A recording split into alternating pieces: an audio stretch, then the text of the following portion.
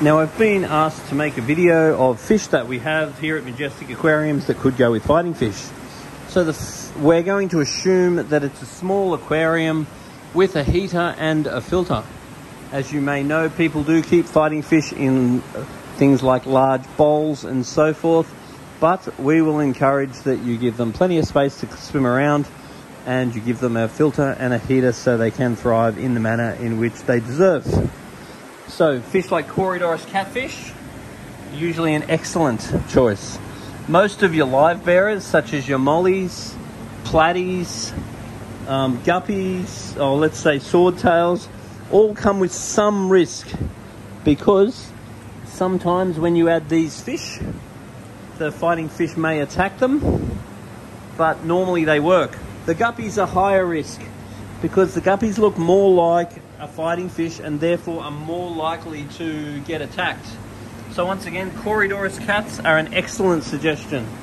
Any of your sucking catfish like Plecostomus or bristlenose are excellent suggestions. Any of your larger tetras like your rummy nose tend to be okay. Rasboras tend to be okay. Things like your sharks may be okay, providing that they're small. When they get bigger, they can be quite territorial. Angels can be hit or miss.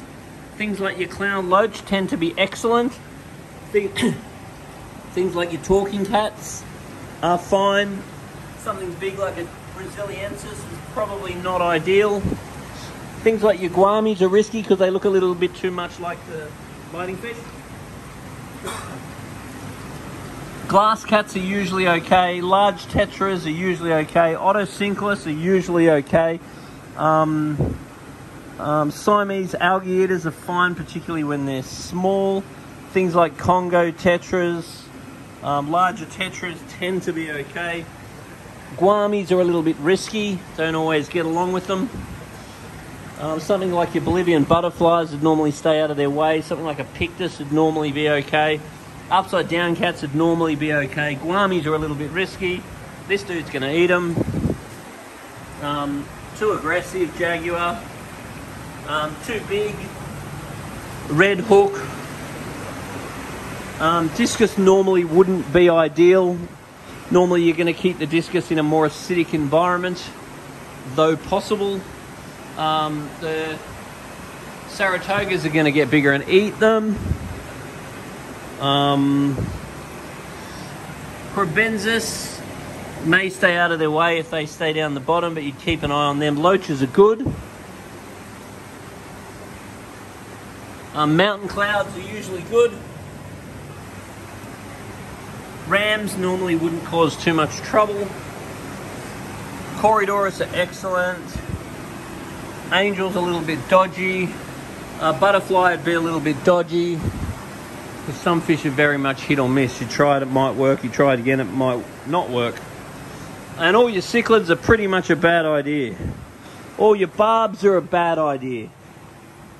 They're going to be too nippy, too fast, and too aggressive.